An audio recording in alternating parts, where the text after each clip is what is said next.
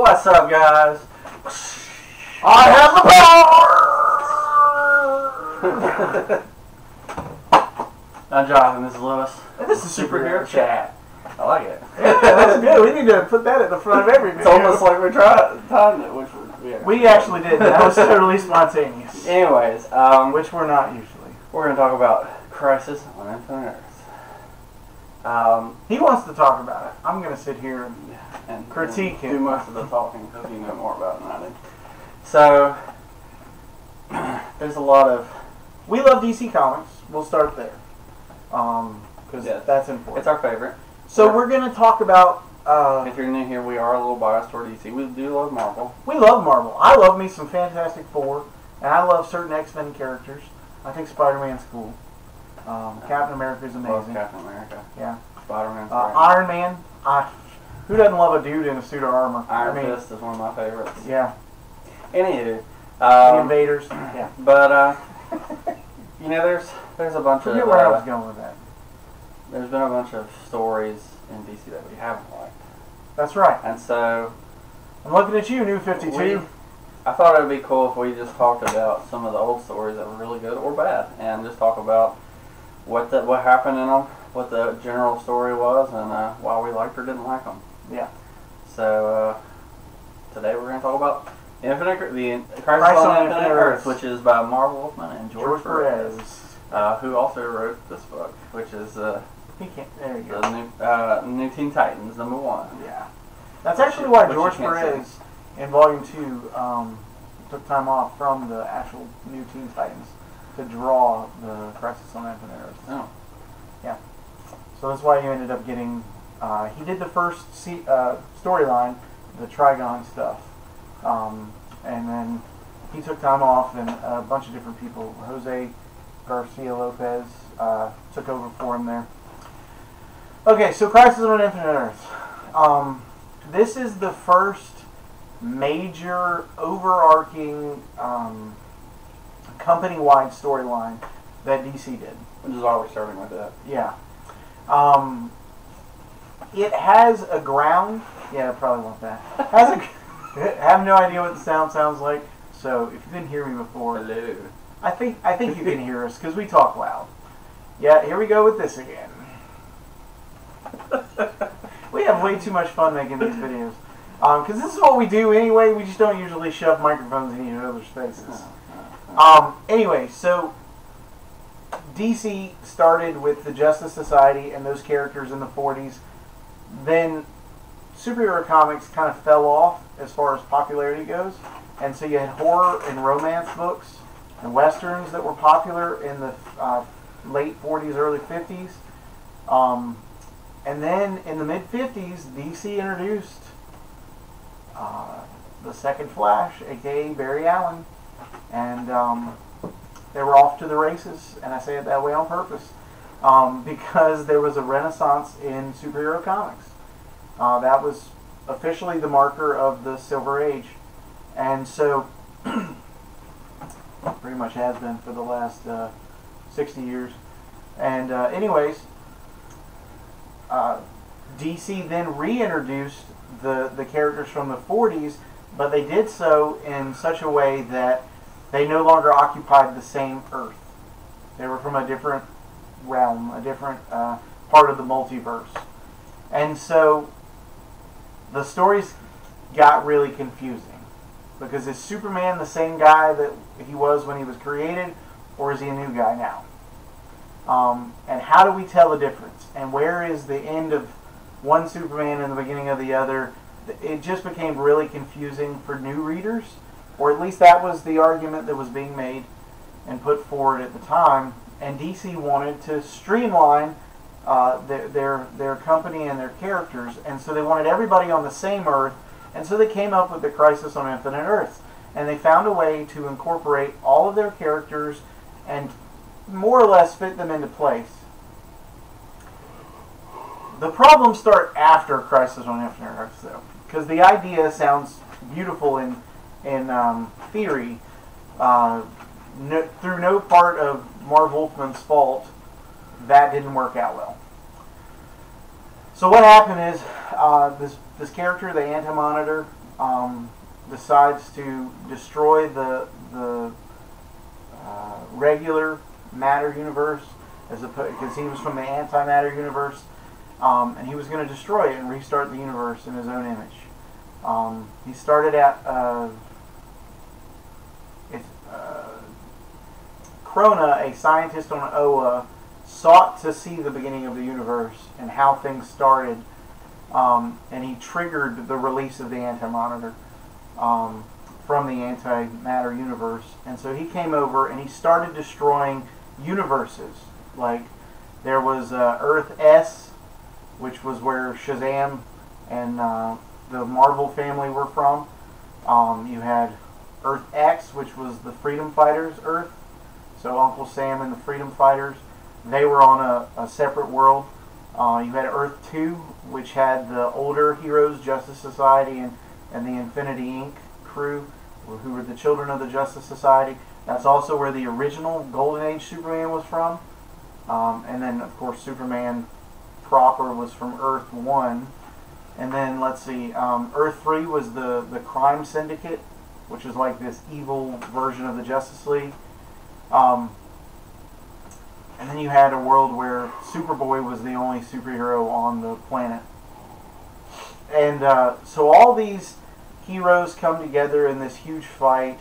Spoiler alert, Supergirl dies fighting the Anti-Monitor, saving Superman. Flash, Barry Allen, he dies, stopping the antimatter universe, the Anti-Monitors. Sorry. Well, that's where you get the for Supergirl, you get the iconic picture of Superman holding her. Yeah, just like on this cover. Kind of see it on there. Right here, sort of.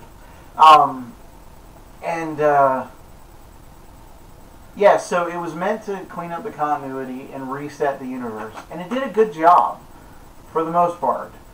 The problems occur when you don't have Wonder Woman showing up till later. So, like, they then do miniseries or miniseries within the regular series. So they did Man of Steel with John Byrne, rewriting Superman's origin, where there's no Supergirl, there's no Superboy, things of that nature. Like, all that was done away with. Then Batman had the Year One storyline in his main comic. No, that wasn't Batman. 404, I think, was the start of that. So that all comes, and it retells their origin and basically sets up the new status quo. The only problem is they wanted Wonder Woman to debut now and not in the past, and then bring her up to present, kind of like the Batman and Superman stories did.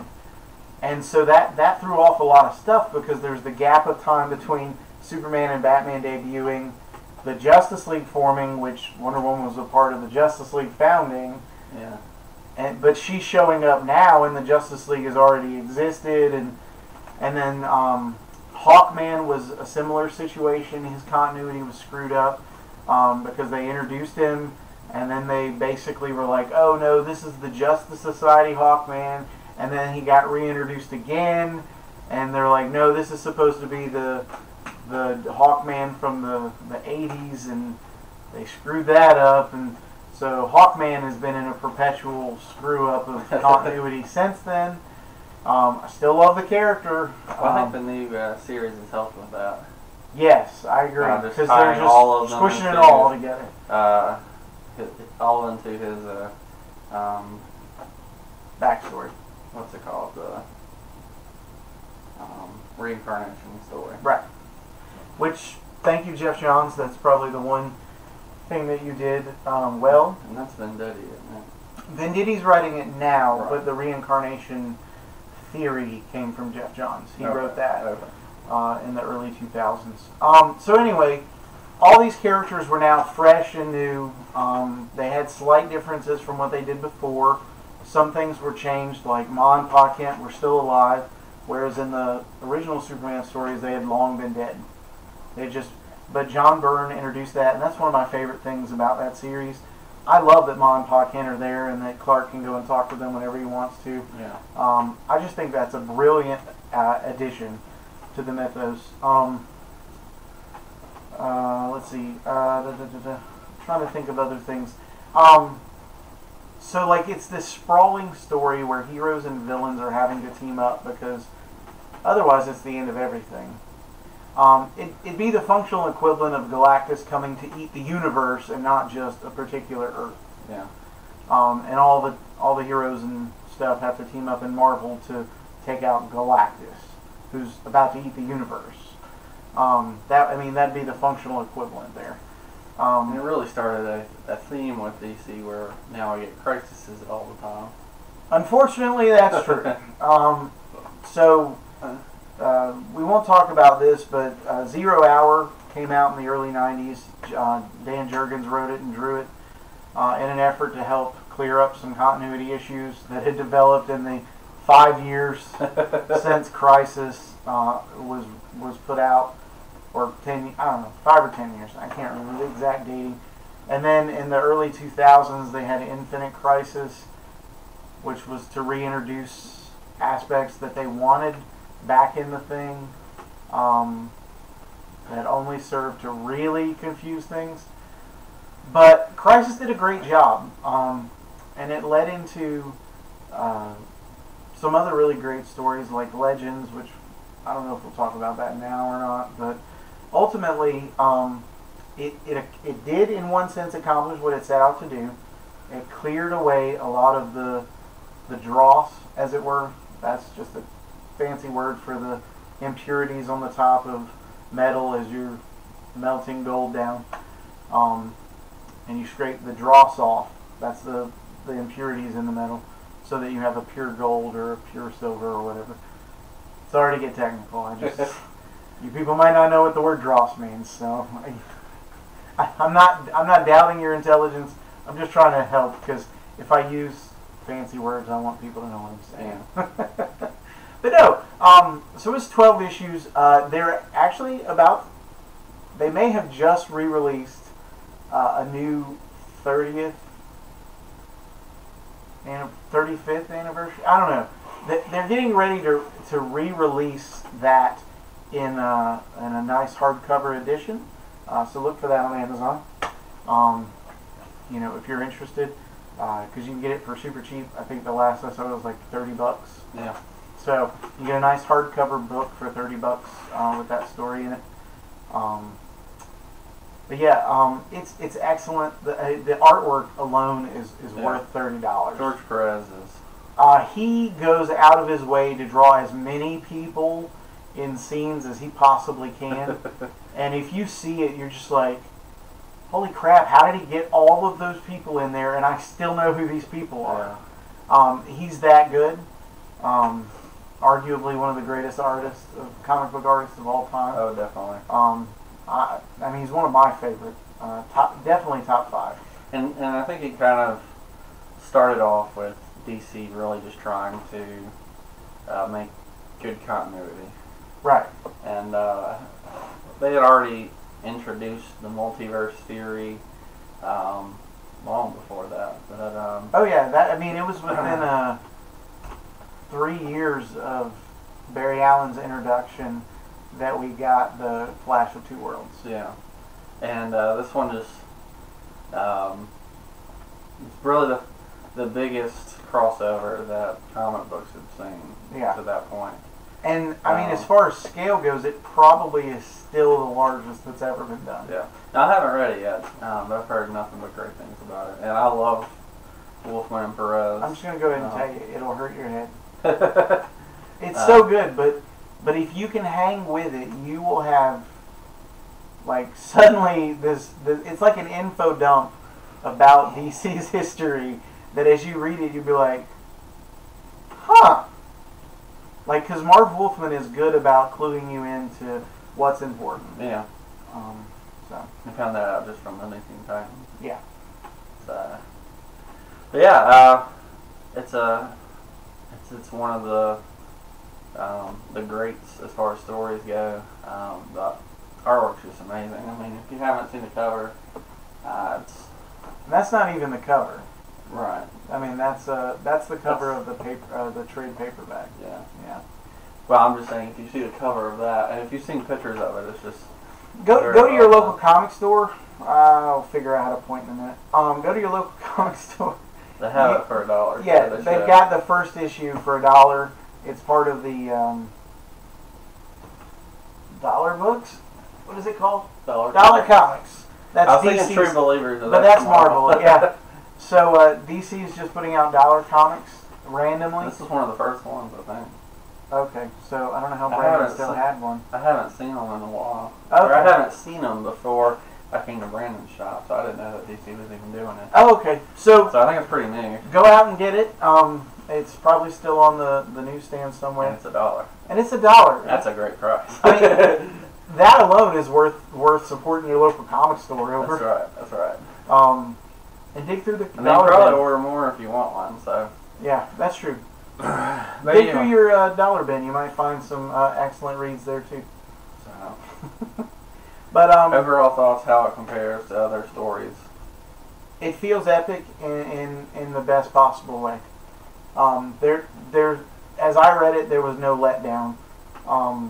It was the most epic thing they'd ever done.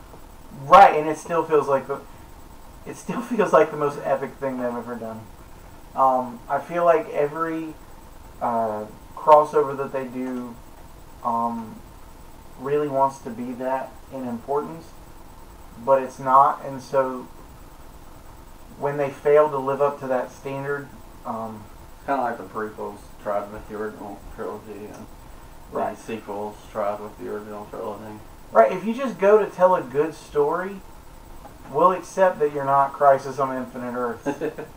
Right? But that's another topic. That's right, yeah, but I'm just saying, like, Legends scale and scope, the sort of follow-up miniseries the following year did not at all set out to be as large and epic as this. Right? And it worked in its favor. And then a couple years later, we had the Millennium Story, which half of that story is excellent. The other half, it'll fry your brain. and you know, Steve Englehart, the guy who wrote it, excellent comic book writer, he introduced some really cool aspects to the Avengers, the Justice League, Green Lantern stuff. It's good comics. He was on his way out at this point. DC was making him put some stuff in. He was being forced to change some things. And so half of the story is good. The other half, he wasn't really trying. And you could tell. And then the invasion storyline where these alien groups get together and try to destroy the planet Earth for an undescribed... it's in the story. I'm not trying to spoil it for you because it's worth checking out. That's a big fat 3-issue storyline, so that one's easy to track down. And we'll probably talk about those more in the future, but if you want DC at its absolute best in this epic storyline, this is the one I would tell you to track down. Because everything else has tried to be that since then, as far as the epic nature of it. I think they're going to be doing... Well, they said they're going to do Crisis on Infinite Earths in the CW. Oh yes, that's coming this year. Yeah, so, Christmas time, I think. So this will be a good primer to compare it to. That's right. You can go read that from your local comic book store. That's right. And I've seen some behind-the-scenes shots of the actors playing various roles, and Brandon Routh still looks amazing as Superman. So Superman Returns, Superman. I don't have a whole lot of complaints about the character. There's plenty to complain about in the movie, but the character, I thought he did a great job. Yeah, no, so. he was Superman for me for a long time. Nice. So that was one of the first ones I'd seen. Yeah. So Christopher Reeve is still the best. Definitely. Oh yeah, definitely. But he definitely looks the part. No, he does such a great job. And he's a good Clark too, I thought. Go grab Crisis on Infinite Earths. Read it, unpack it. Tell us what you think. If you think it's too convoluted, ask me questions and I'll explain it to you and make it less convoluted. That's right. We'll answer those. That's what we're here for. That's so if you're new here, go ahead and subscribe. Join the family. If you if you enjoyed that, or if you like Crisis on Infinite Earth, or you hated it. Let us know in the comments. We'd love to see why you think that. Give us a like if you enjoyed that, and we'll catch you next time. Peace.